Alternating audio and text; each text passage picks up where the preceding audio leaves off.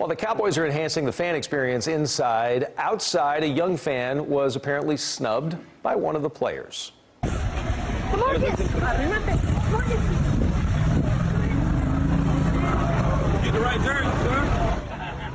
So the 11-year-old in the jersey you see right here, decked out in this Giants gear, was trying to get an autograph from Demarcus Lawrence after the game on Sunday. The rejection that you see on video there has led to a little bit of a roasting of the defensive end.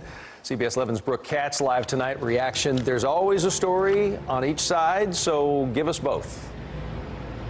Absolutely, Doug. And the boy you saw in that video is Camille Batista. His dad says they never expected the video to get the reaction it has. It was not their intention to start a controversy here. But he does say it's a good reminder just to be nice, especially to kids. It's not about the autograph. It's the way that he did respect the young fan. And it happened to be that that young fan is it's my son. It's a video now famous on the web. Cowboys defensive end Demarcus Lawrence denying Camille Batista an autograph. Get the right jersey, sir. Jerseys aside, Camille's dad says he's just a huge sports fan, and that reaction wasn't what he expected.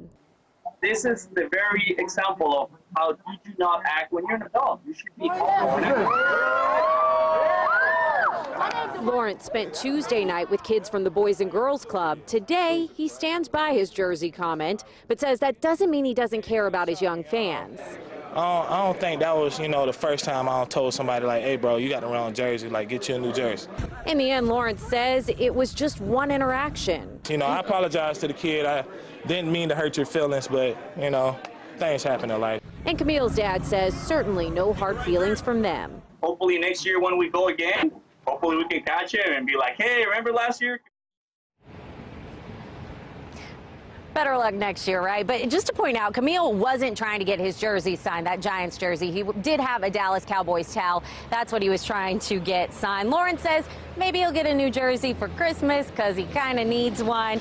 And Dad says this really is, though, a good teaching moment for his son. It's a reminder that no matter how rich you are, how famous you are, just to be kind to others. Doug? Yeah, no, I think it's a good lesson. And you also always have to balance. These guys are pawed at. They're in the public eye. It's who's right, who's wrong. If you can pause to take a second with a kid, you can never go wrong. I think we can leave it at that to safely say, Brooke, thank you so much. Absolutely.